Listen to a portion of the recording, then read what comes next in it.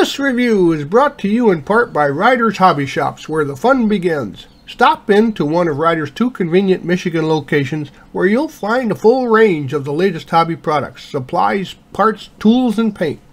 You'll find aisles and aisles of scale model kits, RC models, model rockets, Warhammer gaming, and railroading products. Stop in at Ryder's today and tell them Doug sent you. Thanks for joining us at Ride On Replicas, where we bring you the best scale model kit reviews on the planet. This review covers the re-release of the venerable Tom Daniel beer wagon. It's been out of production for quite some time, and this is now kit 85-2453 in the current catalog. It's basically the same monogram kit released in 1967, but it has a small but much improved water slide decal sheet and a typical book format instruction sheet from Revell. It's a simplistic kit that's more for show than realism, but it looks great on your shelf when you're done.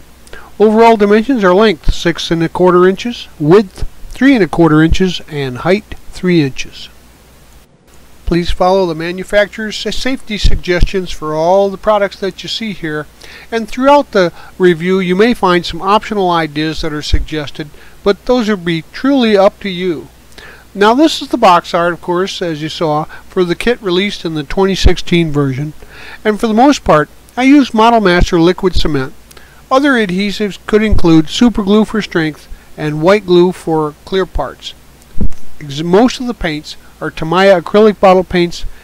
For the most part, I thin down those Tamiya acrylic paints from the bottles and spray them in an airbrush. But you may also find that it's useful to use some rattle can paints for things like primer, etc.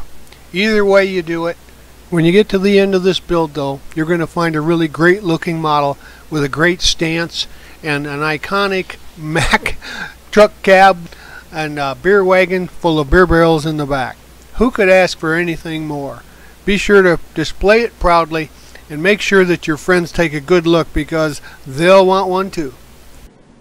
As I mentioned, the small decal sheet is very good and the color registry is excellent, but you may want to use some of the setting solutions to help the decals contour to the body's features and stick well.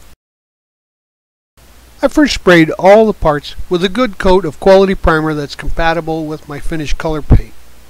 Gather the parts from the box to construct the cab. Glue the floorboard to the cab and then paint the subassembly body color. Then use a brush to paint the floorboard area flat black along with the steering column. Now the wheel is black, and install the column and the steering wheel with the shifter and the mugs. Then detail paint the cab and add the decals for the dash.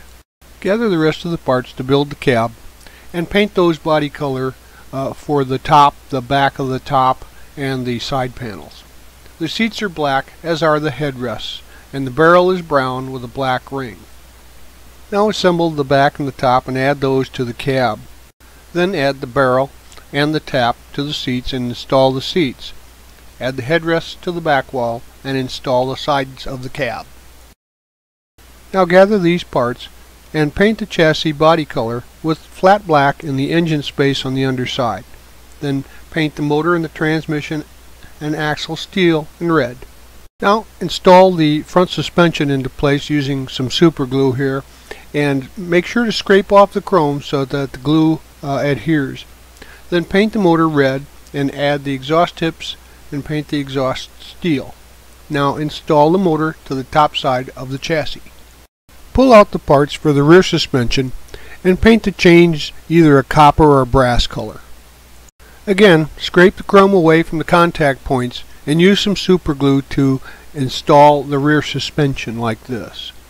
Also install the tag mount for the license plate bracket to the frame at this time. Now select the parts for the tires and the wheels, and note that the deeper dished wheels go to the rear drag slicks. Now assemble the front tires and the drag slicks by installing a rim into the fronts and a rim into the back, and a backing plate on the rear of each. Then slide the rims onto the axles with a little glue there on the front and the rear.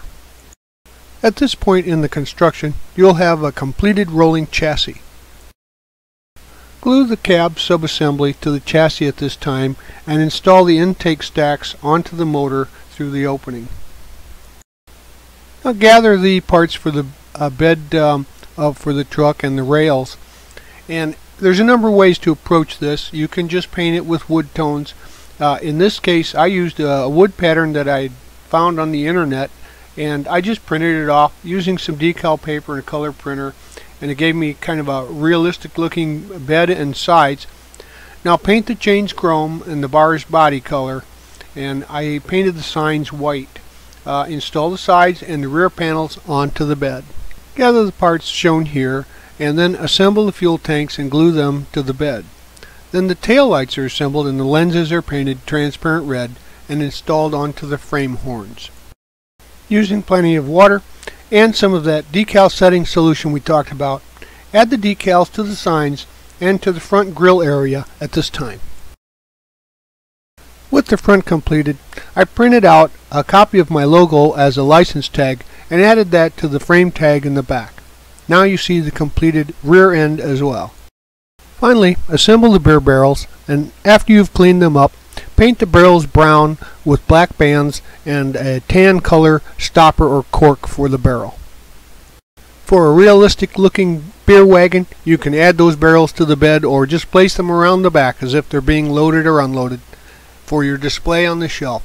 This kit's been around quite a while and it's seen a lot of repops, but it's still a great kit to build.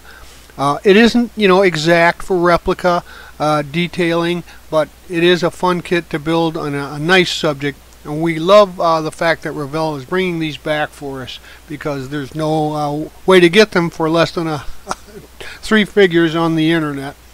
The fit and finish isn't too bad, but remember, you'll have to do a little work to get this all put together, but overall it's still a good kit and goes together pretty easily. We hope you've liked this step-by-step how to build it review, and so that you don't miss any more, please subscribe to our YouTube channel. But you can find us on Facebook and our website www.rightonreplicas.com.